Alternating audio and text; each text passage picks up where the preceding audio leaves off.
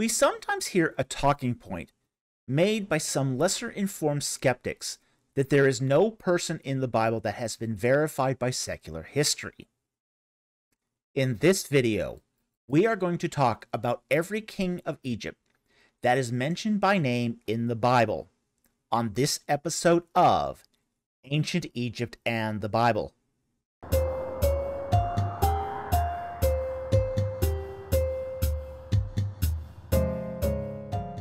In this episode, we are going to do a brief biography of every Egyptian king whose name is mentioned in the Bible. Now, the way we are going to do this is in chronological order according to where the kings appear in Egyptian history. So this means we might be jumping around the Bible somewhat. Also, we are not only going to include direct references where the person is addressed by name, but we are also going to include place names that happen to include the name of an Egyptian king, because some of these are really interesting and may even surprise you. And finally, we are going to exclude kings who are called by the anonymized title Pharaoh. An example of this is Abraham meeting Pharaoh in Genesis. Since the entire point of this video is to look at those kings who have their names somehow recorded in the biblical texts.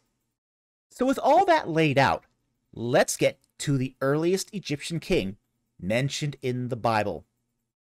King number 1, Menes. Menes is one of those Egyptian kings that is mentioned through toponymic reference, that is, by place name. And the particular place here is Memphis. Memphis is a place name that occurs several times in the Bible.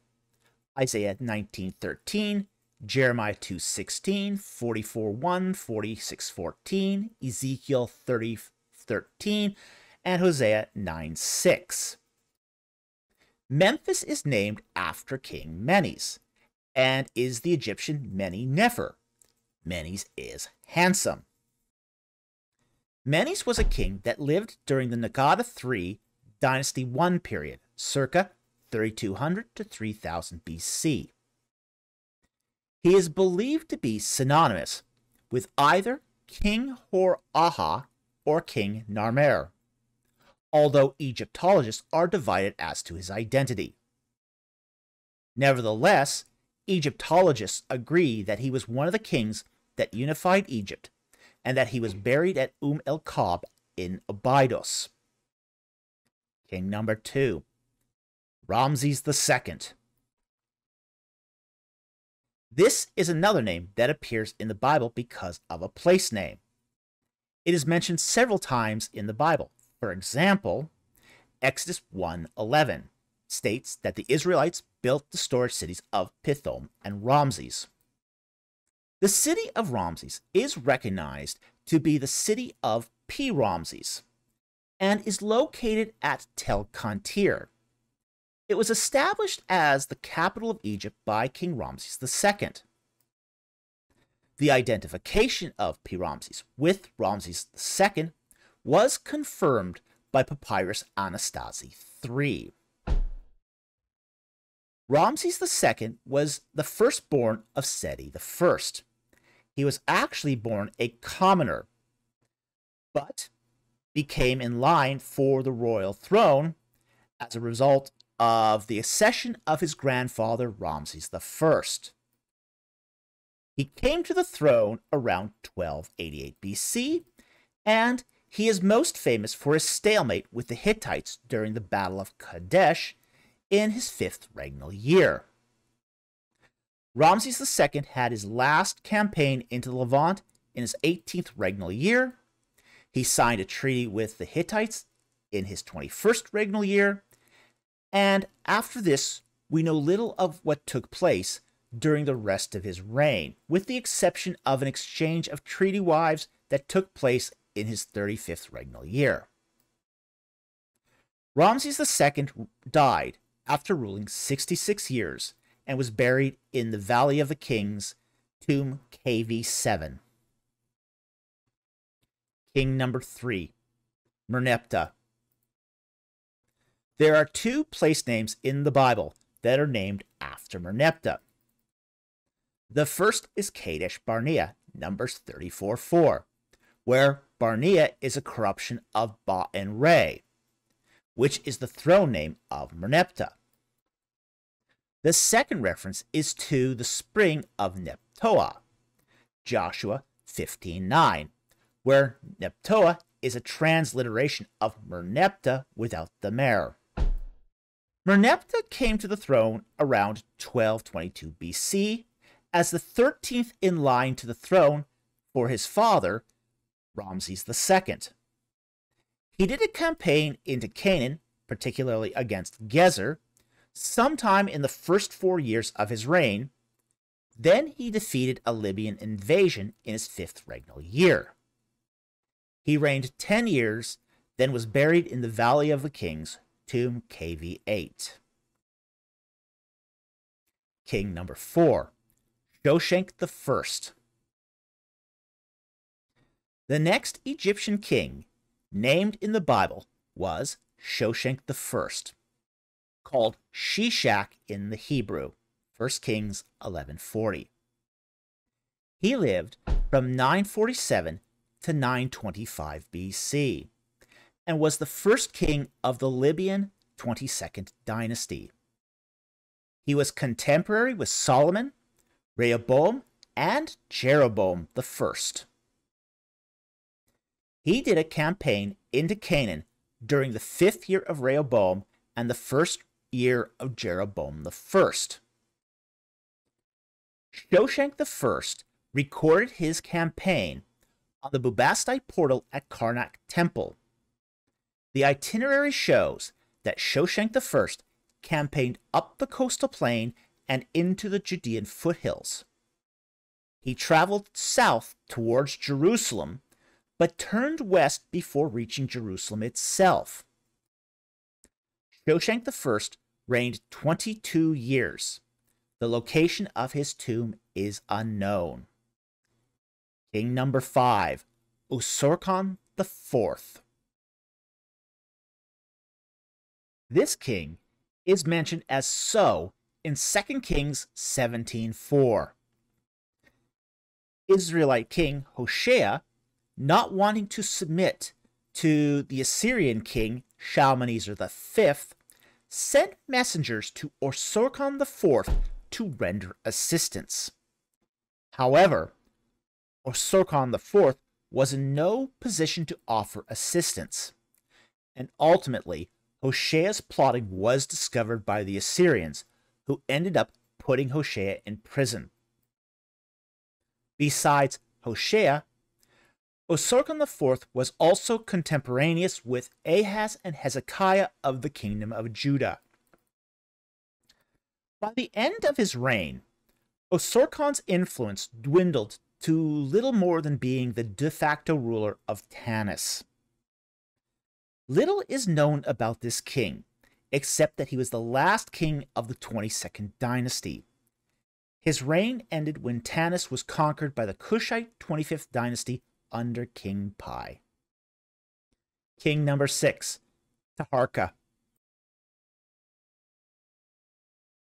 2 Kings 19:9 and Isaiah 37:9 mention Tirhaka, king of Cush, that is Sudan, who waged war against Syrian king Sennacherib during the reign of King Hezekiah of Judah. Taharka was the son of King Pi and cousin of and crown prince to Shabtiku of the Kushite 25th dynasty.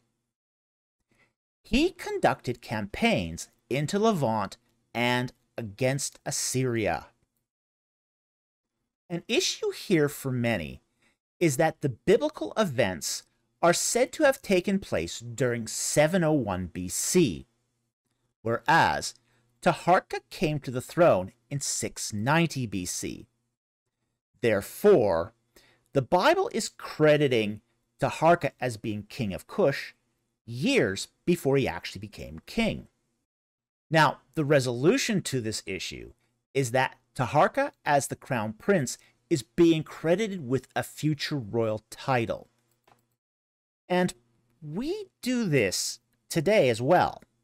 For example, we talk about Queen Elizabeth II serving as a mechanic during World War II, when in fact she was not queen during World War II, but came to the throne after the war. So we do the same thing, crediting future monarchs with their title when we talk about their pre-accession deeds. In many ways, Taharka represented the height and fall of the Kushite dynasty. Under Taharka, Egypt experienced new prosperity and growth, but it also could not withstand the ferocity of the Assyrians. Taharka died in 664 BC in Thebes while fleeing an Assyrian invasion. His body was carried back to Meroe, Sudan, where it was interred in a pyramid complete with a mortuary temple. King number 7, Necho II. Necho II is mentioned in 1 Kings 23 and 2 Chronicles 35. He was the son of Psamtik I and second ruler of the 26th dynasty that had been installed after the Assyrians drove the Kushite 25th dynasty out of Egypt. 50 years after the 26th dynasty had been installed, the Assyrians found themselves in trouble. They were under attack from a Babylonian and Mede coalition under the command of King Nabopolassar of Babylon. King Ashur-ubal II of Assyria called upon his allies for assistance, and Necho II answered the call. Necho II took his army up through the Levant and to join the Assyrians in 609 BC. King Josiah of Judah attempted to prevent Necho II from reaching his allies in an attempt to influence the outcome of the battle. However, Josiah was wounded and died in the conflict. Necho made it up there to find the Assyrian forces disorganized and undisciplined. Necho II then returned to Egypt, but on the way decided to pay the kingdom of Judah a little visit. He dethroned Josiah's successor, Jehoahaz, and put his own guy, Jehoiakim, on the throne. In 606, a second campaign was organized, and again, the Egyptians were called to aid the Assyrians. But this time, command of the Babylonian armies had been transferred to Crown Prince Nebuchadnezzar. And this time, it was a complete victory for the Babylonians. But the Egyptians managed to escape the rout with much of their army still intact. However, the Babylonians weren't done with Necho II. Nebuchadnezzar had to return to Babylon to secure his throne for a couple years following the death of his father, which took place at the same time as the Battle of Carchemish. But after his throne was secure, Nebuchadnezzar gathered his army and pressed into Egyptian territories all the way down to the Wadi al-Arash. With the Babylonians on Necho II's doorstep, any hopes for a new Egyptian kingdom were all but dashed. And Necho II was never able to mount a force that was able to drive out the Babylonians from their territories. Necho II reigned 15 years, and the location of his tomb is unknown. King number 8. Apres, as he is called in the Greek by Manetho, is also known as Hopra in the Bible, Jeremiah 44:30, and Ha-Ibre in Egyptian. Apres lived from 589 to 570 BC and was the fourth king of Dynasty 26. The book of Jeremiah states that he would be given into the hand of his enemies, just as Zedekiah had been given over to Nebuchadnezzar. Little is known of Apre's reign, and no inscriptions of Apres had been discovered until 2021, when a beautiful boundary stela of Apres was discovered. The location of his tomb is also unknown. So, that covers the 8 kings of Egypt that are mentioned by name in the Bible. I hope you found it interesting and learned something, and I will see you next time on Ancient Egypt and the Bible.